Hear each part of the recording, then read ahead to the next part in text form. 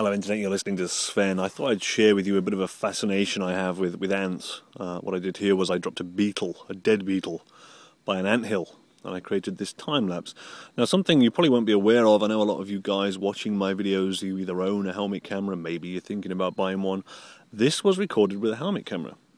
Certainly both the Drift Innovation, which I reviewed recently, and the GoPro, probably some others I don't know, I can't be bothered to look, but they'll take still photos.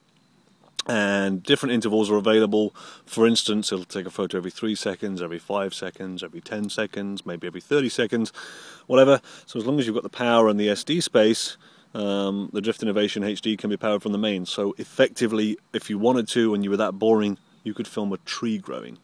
But I love playing with this sort of stuff. I've included a few clips here of some bits and bobs I've played around with. I'm probably going to do some more.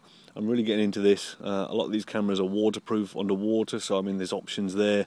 I'm really sort of keen to play around with this. So yes, what I'm going to be doing is I couldn't find a piece of software anywhere on the web. The problem you've got is once you've turned the camera off, you're left with a bunch of like 2,000 photos. What good is that to me? So I was trying to find a piece of software that would quickly make my images into a time lapse. I couldn't find one. What I'm going to do is, following on from this video, if you're interested, I'm going to be creating a tutorial on how to create the time lapse from the photos. But I really love playing around with this.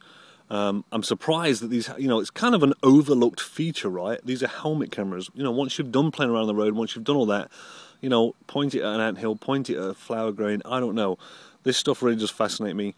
Hope it interests you. So yeah, look out for some more of this. Talk to you soon, guys. Cheers.